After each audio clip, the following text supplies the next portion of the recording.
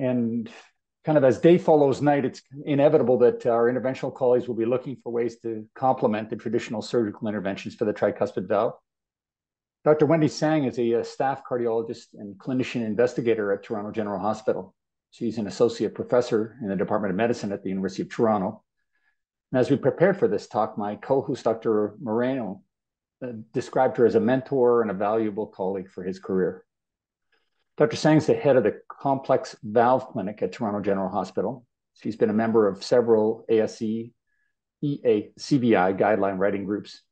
And she also serves on the editorial board of the Journal of the American Society of Echocardiography and is a member of the Royal College Area of Focused Competence Subcommittee for Adult Echocardiography. She currently holds a Heart and Stroke Foundation of Canada National New Investigator Award, and her research focus is on congenital and valvular heart disease, 3D echocardiography, and artificial intelligence. The title of Dr. Tsang's presentation is Percutaneous TV Interventions. Wendy? Thank you. That was a nice introduction. It's a real pleasure to be here and be a part of this program. So I'm going to talk about percutaneous tricuspid valve interventions. Here are my disclosures. So the objectives of my talk are to update the evolving percutaneous options to manage TR, and then I'm going to use a case to review patient selection with a focus on the imaging side of it and pre-assessment for percutaneous tricuspid valve interventions, and then to explain the role of TE during percutaneous tricuspid valve interventions. So as previous speakers have alluded to, tricuspid regurgitation is a very common problem. This is data from Olmsted County showing that tricuspid regurgitation, moderate or greater tricuspid regurgitation in the green line, increases with age. And when you compare the prevalence of tricuspid regurgitation against all left-sided disease, it's about a quarter of that in terms of the prevalence. And it's equal to significant aortic stenosis. You've seen data from Annette showing that most tricuspid regurgitation is secondary in nature. And when you look at the mortality data, this is a different study looking at almost 9,000 patients. And you can see that compared to the general US population, the unadjusted mortality for both primary and secondary TR is significantly higher. And when you actually adjust for comorbidities, it doesn't matter whether you have primary or secondary TR. Mortality is much higher. And then you just heard this beautiful talk about the outcomes with surgery, and the mortality rates run between 8 to 10%. And this is data from the inpatient service administrative databases showing that even though over the years tricuspid regurgitation surgeries were both repair and replacement have increased, there is still the stubborn elevation in mortality in the hospital setting. So we need something else more than just surgery to intervene on these patients. And so why haven't we had other techniques before that? Well, there have been challenges. Part of this is due to tricuspid valve anatomy. The tricuspid valve is the largest valve in the body, or cardiac valve in the body. It's a large size, its shape, its annulus is irregular, and it's got a 3D shape. Most tricuspid regurgitation has a lack of calcium. It's very hard to tether something without something solid there. And the annulus and tissue itself is actually quite fragile. The location of the tricuspid valve also makes it a little bit difficult to deliver devices. There's some angulation in relation to superior and inferior vena cava. And there's structures there we have to be careful about. The AV node, the His bundle, and also the RCA. There's a risk when we put in devices that we could occlude the coronary sinus, the vena cava, or the RV outflow tract. And finally, the RV anatomy is highly variable due to the tuberculations. And this also makes it more challenging when you have to put a catheter in to lead your device in placement. And you have to be very careful. The RV free wall, unlike the LV, is quite thin and we could cause good damage. And finally, many of the patients we see with tricuspid regurgitation have pacemaker leads and ICD leads, which we then have to actually deal with as well. So when we look at percutaneous tricuspid valve procedures, we actually break them down into kind of three approaches. One is sort of devices that simulate a valve repair. And then we actually have valve replacement devices. And then we have heterotropic, essentially valve devices that sit outside of the tricuspid valve. Let's go through each of them. So the most common ones you're going to hear about are the valve repair devices. And the most popular right now or used right now are the trileaflet coaptation devices or transcatheter edge-to-edge repair devices for the tricuspid valve. So essentially what you want to do is you're going to bring the two leaflets together and sort of increase that coaptation surface. The other side of this is the tricuspid annular plication devices to try and reduce the annular size.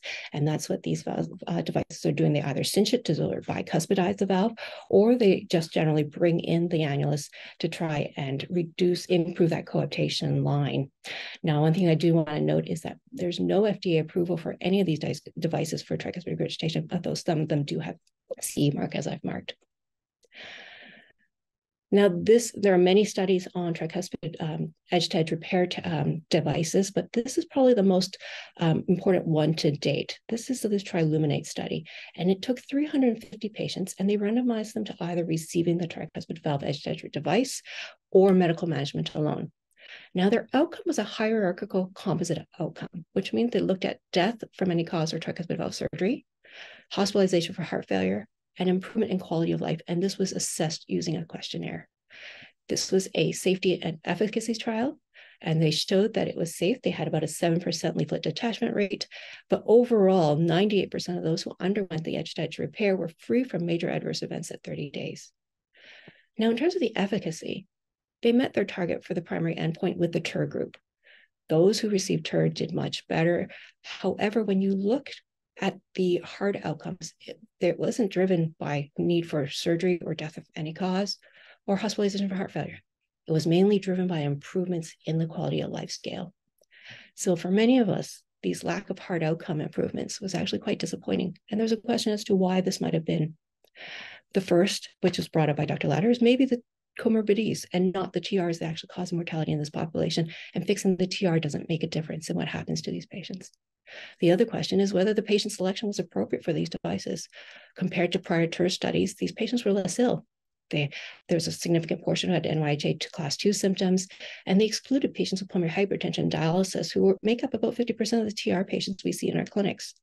The other thing is the mean LV ejection fraction was 59% in this trial. This means that we excluded a major population who had secondary TR. In the TUR group, 13% had severe or greater residual TR, and whether this played a role is also in question. And similarly, the medical management, less Lasix was used there, and perhaps some of these patients still required Lasix afterwards, and that might account for some of their worst outcomes. Finally, whether or not 1-year outcomes were too early to demonstrate a benefit. And all of this now was done during the COVID period, and so whether that played a role as well. So a lot of interest is going to be on the next coming TUR studies, because that will really determine the fate of this intervention. In terms of tricuspid annular plication devices, as you look, the number of published studies are actually quite low. The number of patients enrolled in these studies are also low, between 15 to 30 patients. Overall, most of the success rates for implantation procedural success are quite high. However, we have limited information on follow-up and outcomes. Although they're quite positive in the small studies that have been reported so far, there's no procedural death or need for cardiac surgery outcomes or intervention at this point. Now, we've talked about the tricuspid valve repair techniques, but sometimes if there's too much tethering and annular dilatation, there are these devices that have been developed that are spacer devices, or what they do is they try and reduce the effective regurgitant orifice area and improve leaflet coaptation. As you can see here, you put the device in and then you get better coaptation, you decrease the TR. There has been one device that was published on this. However, in the feasibility study, it showed a RV perforation and late anchor dislodgement, and so it was pulled from the market for redesign. And so the future is really unclear whether or not it will be coming back out for use. So the other big area that people have focused on is on the valve replacement technologies, as shown by Dr. Latter in his last few slides. These are basically a percutaneous way of developing a valve. There are quite a few that are in clinical trials right now. However, overall, the numbers of patients in these are very small because it's accessed only through clinical trials or through compassionate use. The outcomes that have been reported, once again, we don't have a lot of information, but procedural success ranges from 87 to 100%. However, there's still a significant rate of conversion to open surgery. In one study, it's 6.6%. And 30-day mortality is also not insignificant at 10%. Now, these transcatheter tricuspid valve replacements also have some issues that that need to be addressed. We know from the transcatheter mitral valves that these valves have to be anticoagulated, but in these patients with TR who might have underlying overt or latent hepatic dysfunction? What is their bleeding risk on anticoagulation? And would this actually mitigate some of the improved outcomes they receive from getting the tricuspid valve? And then the other thing is, for these percutaneous valves, what happens if you have a pacemaker lead? So this study is taking registry data from the VIVID database and looking at all patients who had transcatheter tricuspid valves. And they broke down these patients into whether those who had pacing systems, no pacing systems, and then if they had a epicardial system or a transvenous system, and then if the transvenous system was entrapped at the time of placement. Overall, if you look at the graphs on the left, they showed that whether or not you had a pacing system or not, there's no difference in death, the need for tricuspid valve reintervention, or tricuspid valve dysfunction. And there's specifically, if you look, there's no difference between whether or not you had an entrapped RV lead or not. But if you look at what happens after, there were about 10% or 3 patients had problems with dislodged RV lead after the entrapment or failure in the follow-up period. And then we also haven't dealt with the fact is what happens if these pacer systems get infected? What happens to those patients at that time? And that would have to weigh into the scales of how we manage these patients. Now, to move on beyond the actual interventions on the tricuspid valve itself, there are heterotropic devices. They're typically valved devices. They can either sit in both the SVC and IVC at the same time, or they sit in the IVC. Some are unique devices, and others are devices taken from the TAVI world and then repurposed. The aim of these devices are actually just to mitigate the effect of tricuspid regurgitation on the surrounding organs. And what it does is essentially it sacrifices the right atrium. And so these devices are really directed to end-stage tricuspid valve disease or in patients with significant tricuspid annular enlargement and tethering of the valves that preclude the use of other devices. Now, how are we deciding how to use this? Now, this is an actually simplified algorithm. There are more complicated algorithms, but I like this because it kind of gives you an idea of where we're heading for in terms of what to do depending on the patient in front of us. So if it's a patient who is has primary TR, if it's a restricted pathology or perforation, you are looking at a transcatheter valve replacement. If it's got prolapse or flail, then you're trying to think about maybe heading towards an edge-to-edge repair technique. If you have an implantable device, I think it depends on whether or not you have the ability to remove the device and then what the anatomy looks like underneath there, because it may be a candidate for edge-to-edge repair, or you may be looking at a valve replacement. Now, patients with secondary TR are a little bit more complicated. If it's simply an isolated annulus with no or minimal tethering of the valve, then you're going to be thinking about those annuloplasty devices. If it's got annular dilatation with a little bit of tethering, then you can think about using an edge-to-edge repair. However, if you've got significant annular dilatation, tethering, then you're looking at the valve replacements or cable devices or a spacer device. Now, how do we image for these tests? How do we assess patients for them? So on the imaging side, I've made this table here. And as you can see, I've broken it down to what the pre-procedural, intra-procedural, and post-procedural imaging our requirements are. And essentially breaks down to 2 main imaging modalities for pre-procedural assessment, CT and transesophageal echocardiogram. And intraprocedurally, we're mainly using TE, and in some places they are using a lot of ICE, and we'll talk a little bit about why towards the end of this talk. And then follow-up is mainly transthoracic with some use of CT if needed. Now, what does CT provide? Well, CT allows us to actually size for valve devices, so we can get an annular, tricuspid annular size or IVC or SVC size. It also gives us an idea of where the trabeculations are located, as well as the RCA, and better idea of the venous anatomy. So now I'm going to move on to the sort of second half of my talk and focused on how we actually assess for the patient. So first step, as Dr. Latter discussed in his talk, we really have to assess these patients when they're hemodynamically optimized. If you take them when they're wet, you're going to see a lot of TR, but you may also see bigger gaps than that they would be there if they're dry. And so we really want to optimize them. And in our case, sometimes we have to admit them, get a right heart cath, and then diurese them before we do our assessment. Once they're optimized and they still have severe TR present, then we will assess for whether or not they've got severe LV dysfunction, RV dysfunction, or significant pulmonary hypertension. Now, depending on your program, some of these may be softer things that you will use rather than exclusionary criteria, but it's important to note if your program is a whole pathway heart failure management program, then some of these are not going to be quite the strict criteria exclusion as you know. And then you go to the tricuspid, assessment by transesophageal echocardiogram. Now, when I like to break things down into steps of those. Sometimes we kind of do it all in a gestalt manner when we're assessing these patients, but I'm going to go through the case next, and we'll go through each of these steps. But I think the main thing first is you have to have good windows, and we'll see why when we actually get to the device implantation stage. And then you want to look at where the jet location and the mechanism is, because that will be important in determining how you're going to intervene on these patients.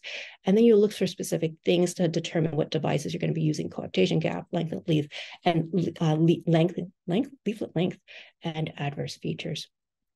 So this is a case of an 83-year-old woman who actually had a history of bypass surgery, who had significant tricuspid regurgitation with increased RV size, and really didn't want to have surgery again, and was referred for TER assessment. So the first step is always the good TE windows. And this is because if you don't have good windows before your procedure, once you start putting in all of your devices or the catheters and so forth to put in the devices, there will be a lot more shadowing and your windows will deteriorate. Without a doubt, good windows become worse during the procedure. So it's important to make sure that your transgastric, your low esophageal, and the inflow-outflow view, as well as your true four and reverse four-chamber views allow good visibility. And in this case, this woman does have these nice windows here. All right.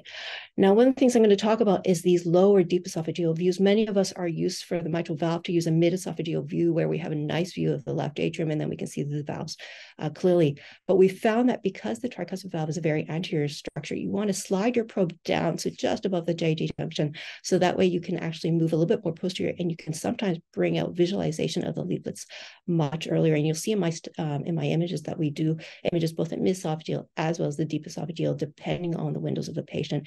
And it also slides for patients with mechanical mitral valves or aortic valves. Sometimes by doing some of these moving up and down a little bit, you can bring out that tricuspid valve for better visualization. So we have good windows. We're now looking at where the jet. You want to look at both where the jet is located as well as what the mechanism is. So here we're in the transgastric view looking up at the valve, and you can see that we have a nice central jet here. Ideally, for many of the edge-to-edge repair devices, you want to see if there's a jet between the septal and anterior leaflets. And if there's a pacemaker lead, you want to see that there is jet that is coming on an area separate from where the pacemaker lead, because we try not to jail it if we can. Now, we tend to do cut planes through all of our views in order to look at the mechanism of the leaflets. And we try and cut between the anterior and posterior leaflet, as well as the septal and posterior leaflet, and through the main body of the jet. And when you're looking at these, it's not very prescriptive. What you want to do is you want to actually put the color on and then put your biplane through, because you want to see what the mechanism or what the underlying anatomy is at the site of the jet, not just looking at the leaflets for the leaflet's sake itself. And here we can see that it's mainly tethering, and there's a coaptation defect over here. Now, after we do our transgastric views first in our lab, and then we tend to pull up to do our mid-esophageal views, and that's because the patients tend to be more comfortable at the beginning. Now, for the mid-esophageal views, the most important ones are these reverse four and this inflow-outflow view. And the reason for that is because this is how we know whether or not we're anterior or posterior, and this is where we can see the leaflets in order to know that the clip devices or other devices are in the right place. And when you look at this, you can actually see how this works. So here's your aortic valve, and there's your mitral valve, and here is the anterior leaflet and posterior leaflet and septal leaflet in the background. And you can see how this plays out with the biplane imaging. And so here we are, we've pulled up to the mid-esophagus, and we are now going to sweep across the valve from the lateral side to the medial side. So we both see the anatomy as well as what's happening. And once again, we kind of, I have it from left to right, but usually we put the color on first, see where the jet is, and then we want to look at the anatomy underlying it to see what the mechanism is and what and where the location is.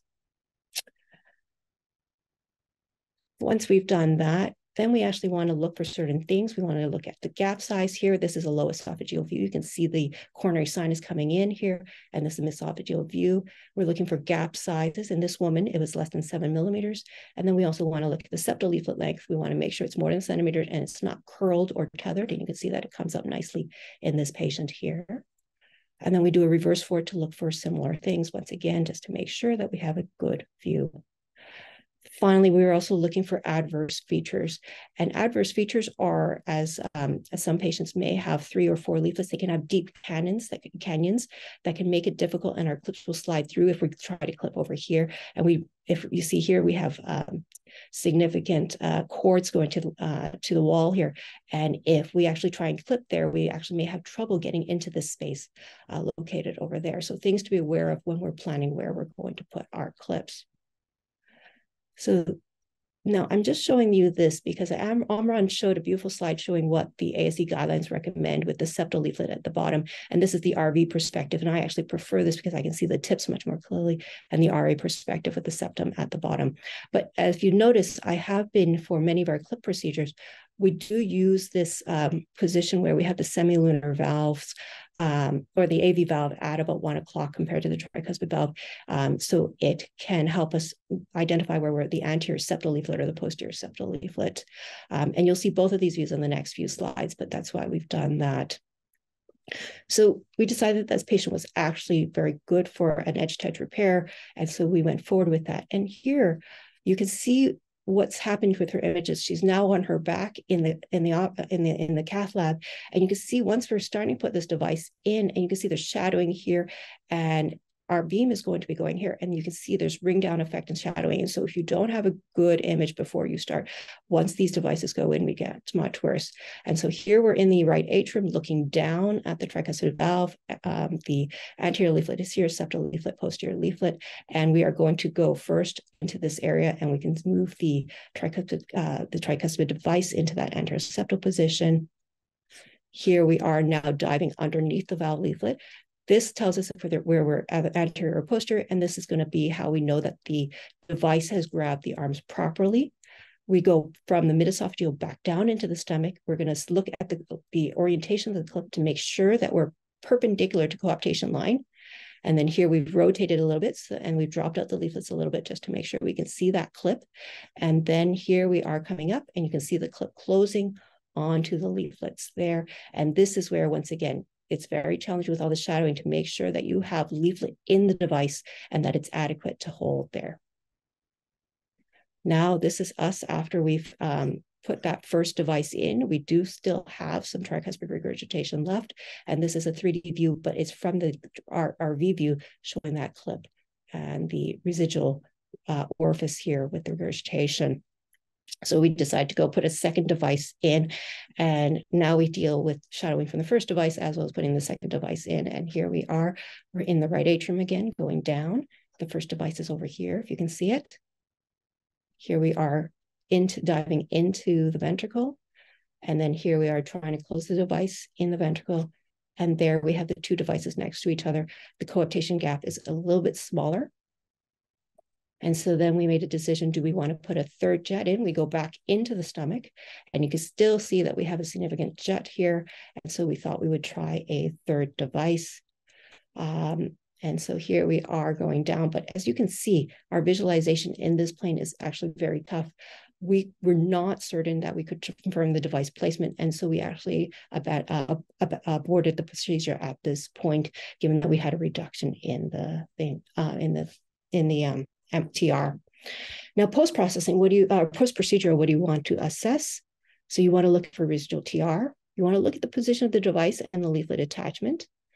You want to assess for remodeling of the tricuspid valve apparatus if you can, and changes in RV size and function, and looks for signs of reverse remodeling, though that may be more long-term. And you want to assess for complications of pericardial effusion, RV strain, new pacemaker lead positioning, and changes in RV stroke volume.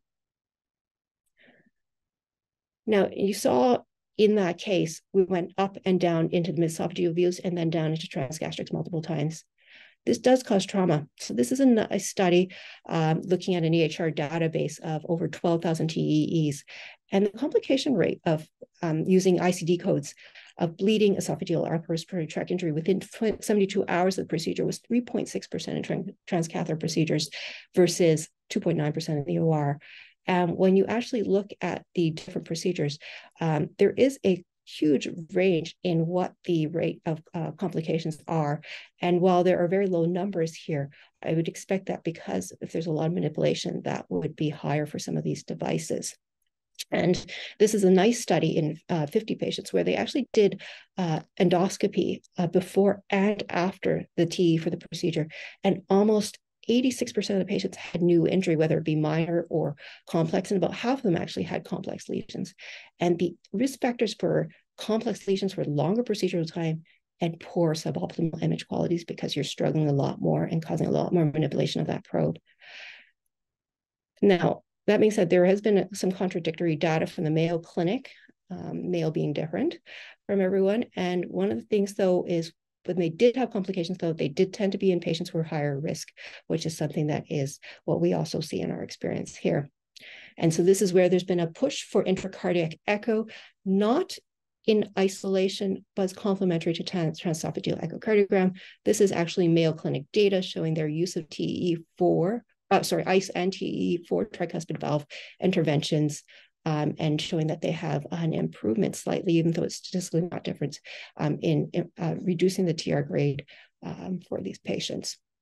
So in summary, there are many devices have been developed, and the most common one, the edge-to-edge repair devices, though tricuspid application devices are also being used. Transcatheter valve replacements are also, but they bring their also being used, but they bring their own complications in terms of what you do with pacemaker leads, as well as the anticoagulation needs after that. And these bigger trials are needed. The bicable and IVC valve implantations devices are sort of an end stage treatment to try and improve morbidities at this point. And when you're assessing it, you want to make sure your patient is hemodynamically stable with significant TR. Your assessment is going to be a combination of transesophageal echocardiogram as well as CT if you think you're going towards that device. And if you don't have good transesophageal images, you need to think about using ICE. And once again, you're looking at the location and mechanism as well as size of the gap and leaflets lengths in order to decide what devices you're going to use. Thank you for listening. Well, and thank you for presenting, Wendy. That was terrific. Just the tour de force of what's going on out there in the world of devices. And I really want to say thank you to all of our speakers today. It was just a great series of talks that kind of bring us forward around this valve that, as Dr. Omran told us 10 years ago, barely showed up in a survey, and now has enough interest both in surgery and interventional cardiology. And I think for echocardiographers in particular, trying to understand how we can contribute to decision-making in those areas.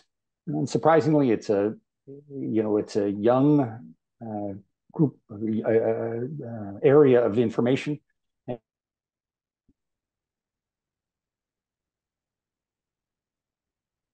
Yehobo, I'm thinking we'll go back to your cases just because it'll be interesting. And then really importantly, I think we'll get on to our questions. We have some now. If anybody has any further questions, please put them into the Q&A so we can get to them when we need to. All right, Yehobo? Perfect. Thank you, Mike. And thank you to all the speakers. That was an incredible session. I really appreciate your help to the symposium. And we are going to go very quickly because I don't want to keep the people here waiting. We have already abused them in this Saturday, so we will try to actually close it in a fast way. So just to go back to, okay, let me see. We can find it over here.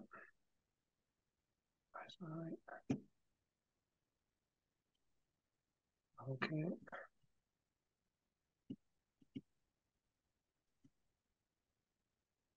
Okay, how are we talking?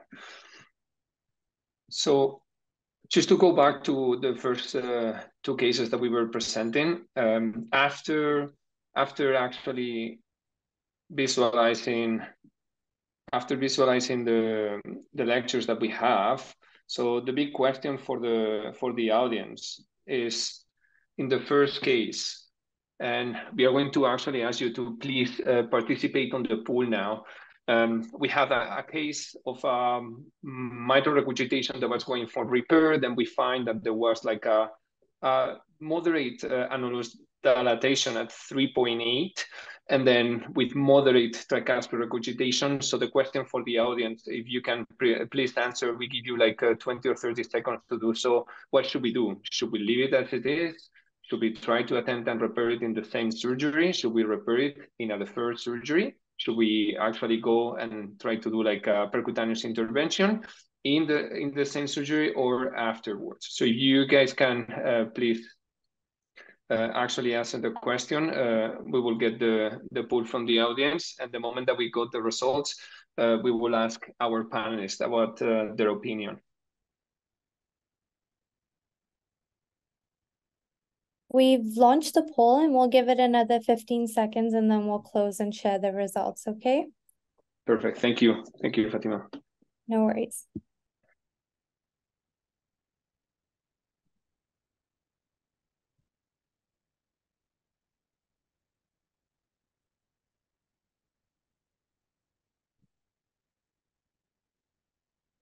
Okay, so 81% of the people has actually say that we should repair it and in the same surgery. What do the experts think about that?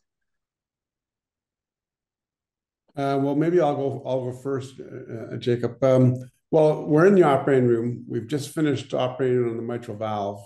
The MR is there. If I understood the presentation correct, it was looked like there was some prolapse of the posterior leaflet as opposed to tethering. And that's pretty easy to fix. You know, you can do an Alfieri type stitch, which is similar to what the TriClip is doing, where you're attaching a prolapsing leaflet to an adjacent leaflet that's not prolapsing. Or we could even do, you know, a bicuspidization where we sort of exclude the annulus that the posterior leaflet sits in and just end up with a two-leaflet tricuspid valve with an appropriately sized annuloplasty.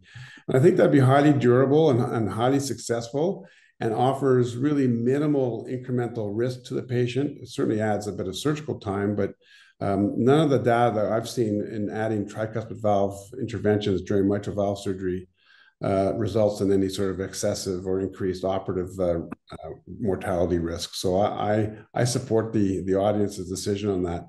But, you know, it is important, it is reasonable, as, you know, Dr. Tsang's talk was fantastic. And, you know, the option number E is becoming more and more of a reality.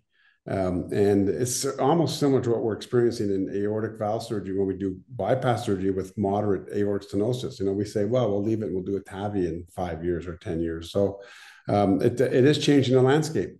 It'll be interesting to see how that all plays out. Wendy, what do you think? I think so, but I mean, in this era, I mean, I agree with you. I would probably fix at the time of surgery because I think it's a simple fix. And the other thing is that as good as we are at reducing it, we don't get as good of a surgical result as you would, because you would not leave moderate. We have the scale of torrential, massive to down to severe, and somewhat to make us feel better on the imaging side. But in all seriousness, you would not leave moderate in the OR. You would get rid of that. And that has to play a role in long-term outcomes on these patients. And in some of these younger patients, I don't know if it's appropriate to just leave that and wait till they have problems down there. Now, I think a lifelong approach to the valve interventions is something that we're probably heading towards, but and it depends on what technology it is, because the edge-to-edge repair techniques may actually not be the ones to go forward. Yeah, I just read an article talking about how in the interventional world, we're going from repair to replacement, whereas in the surgical world, we went from replacement to repair. So it's like coming full circle almost, but we're still in the development phase. And, you know, we're another 5 or 10 years from now could be drastically different than what the technologies we have today. Right. So, yes, I'm sorry. Jacobo, my video is not on. Yeah, but anyway, I want to support this two idea, Dr. Latter and Wendy. This is probably even more than moderate, because you had the flow reversal in the hepatic vein, and you had the effective orifice area of 0.4 centimeters square. So in some criteria was more than moderate. So we are very happy. If it's more than moderate, already guidelines says we should do it, even we don't need to measure the tricuspid annular dimension. So that should be done in the same session in the OR. And as Dr. Latter was saying, adding tricuspid valve repair in the OR really does not add anything to the mortality of the patient in that surgery. Perfect, Matt. We will try to fix your video. We will contact Fatima and see if we can actually get this video for Dr. Omran, please, fixed. And then exactly that's actually what we did in that case. And then before we go to the Jacob, what was the repair? Was it just a simple annuloplasty, or was there some leaflet work? Annuloplasty. Yeah, yeah, but the surgeon probably sort of plicated out the area of the prolapsing PL, so that it sort of almost no longer contributes to the Correct, because the coaptation gap was from the posterior leaflet. That's the one that wasn't. Yeah. Sort of similar to what I sort of showed in that Stuntman, where that area between the septum and the posterior leaflet can really be quite large. And there's just no way the leaflets can coap there, but you plicate them out with the annuloplasty, you can take care of that. Yeah. So before we go to the rest of the Q&A, we have a second question for the audience, and it's regarding, that's a little bit more difficult. That will be regarding the second case that we did. So as I remember, as a summary, it was like a liver transplant patient where we find preoperatively have just non-significant TR. And then when we went intra-op, we did find actually severe TR, but under those conditions. No, when you go for a liver transplant, you have volume overload, you have some cirrhosis cardiomyopathy. So the difficult question that we find that day, and I was called there to actually give my opinion on the TE, and the cardiac surgeon was actually called in the room to actually give the opinion. It's what should we do? Should we leave it as it is? Should we try to repair it? Should we do it in the same surgery of the liver transplant, or should we actually try later on or in the same surgery to do a percutaneous procedure?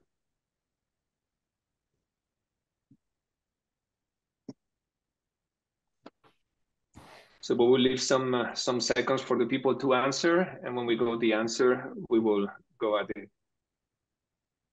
I'll give it another 10 seconds and then I'll show the results, Jacobo. Perfect. Thank you very much, Fatima. No problem.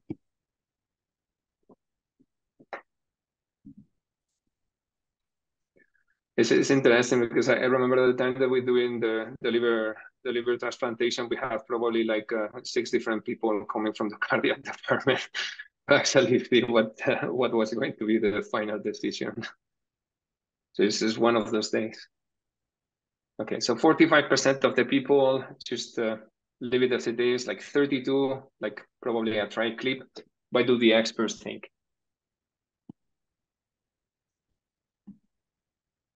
Wendy, do you want to go first? Because I'm no expert. I am.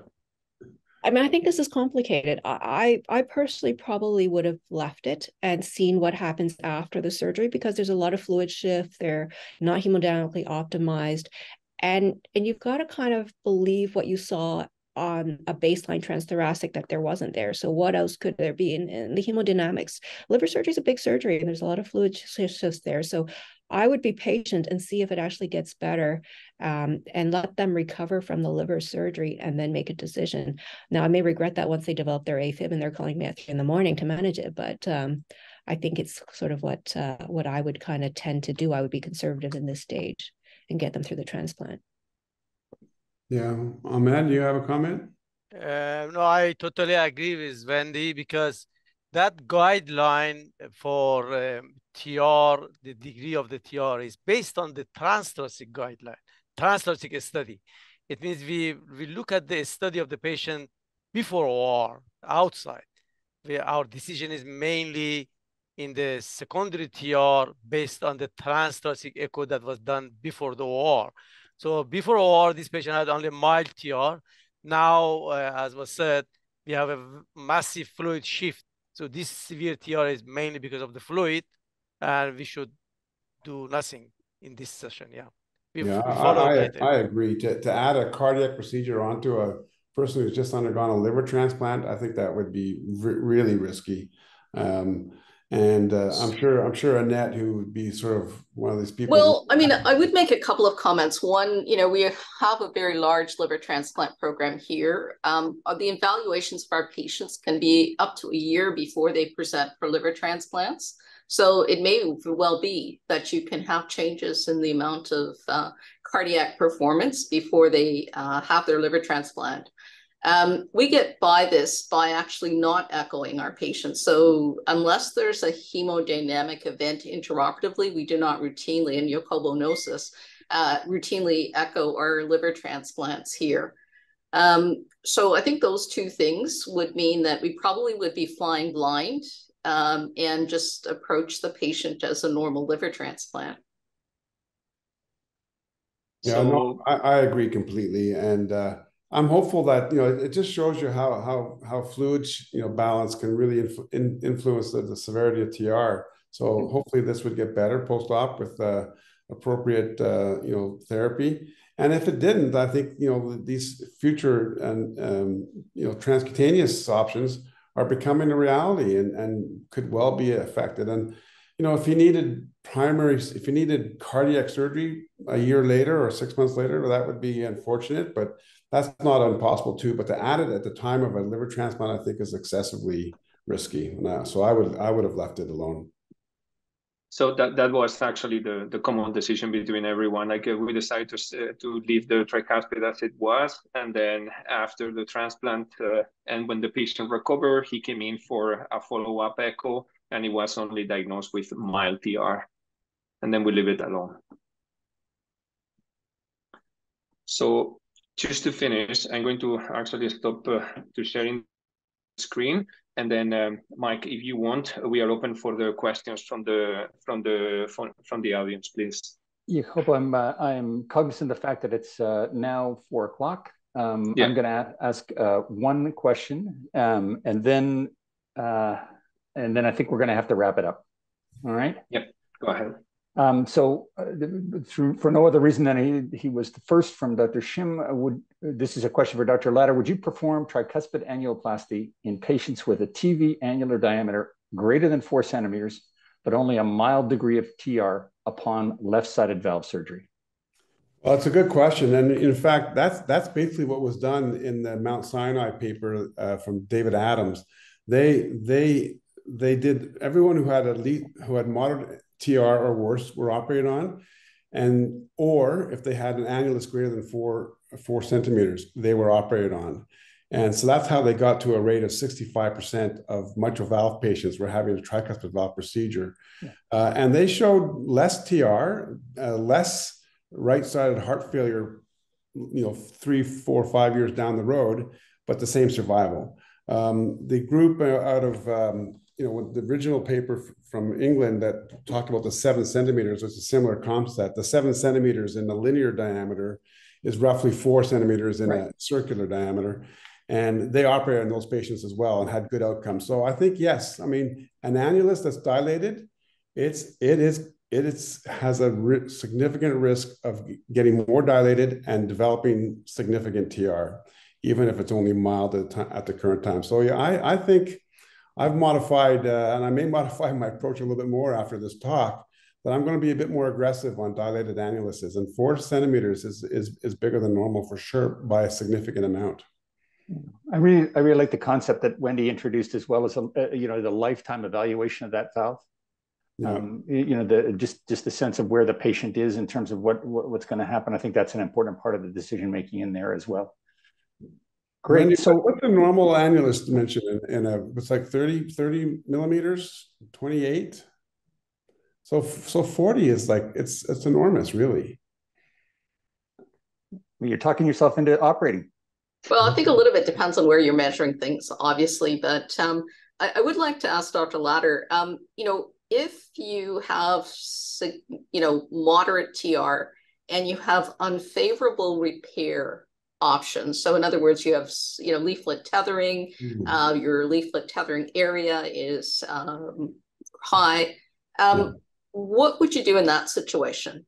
Well, that's a great question, Ed, because we've been down that road with mitral valve, and we know when you have significant tethering in mitral valve, and we put an annuloplasty ring on, it looks better in the OR and often looks better by the time they go home. But within a year or so, it starts to come back because it's not just the annulus; it's also the tethering. So that's why Robert Dion has suggested that you ought to be doing the leaflet extension with a bit of a pericardial patch. I haven't done a lot of that, to be honest with you, but I think it's probably a good idea because that's the only way we can address tethering, by giving a longer leaflet so we have more ability to coapt. So I think if you're going to intervene with significant tethering, you got to put the ring on and try and do something to give you more surface area of anterior leaflet. So I think just to emphasize the point here, it's not just all about annular measurements. I think as echocardiographers, we really do have to look closely at where that coaptation point is and help our surgeons by telling them information that potentially they may not want to hear, because I think they're all set on just putting that annuloplasty ring in. But obviously, I think it behooves us to just at least provide that information, and they can determine what they want to do with that information. But thank you, everybody. Great panel. Yeah, I think that's an excellent comment, Annette. We really do rely you give us eyes on the functioning tricuspid valve, because when we see it, it's just a floppy thing, and we don't really know the geometric sizes of a working right ventricle. I wish we had more time. I got to be honest with you, because I've got a whole list of questions here. Anyway, once again, I want to thank all of our speakers for their generosity in sharing their knowledge with us this afternoon, especially on a Saturday afternoon in September. In particular, I want to highlight the work done by Dr. Moreno in curating this session, both in conceiving the topic and then arranging the speakers. Jacob, I'll leave the last words for you. No, I just really wanted to thank the speakers, their generosity to actually join the symposium, and I think they were really helpful. At least if I wanted to actually do a good review in tricuspid regurgitation and cardiac surgery, definitely I would put it that way. First analyzing how we analyze the TR, then going for functional TR and clarifying the differences, go to the surgical decision, and then the cardiologist's point of view with the percutaneous intervention. I think it was great. Thank you very much. Pleasure. Thanks. Okay, and I think that will wrap us up for today. We're going to be starting back tomorrow at 8:45. Is that right? And so we'll look forward to seeing you all there tomorrow. Again, thanks to all of you who've stuck with us right through to the end. It's really been very enjoyable. Thank you. Thank you. Bye. Thank you all. Bye.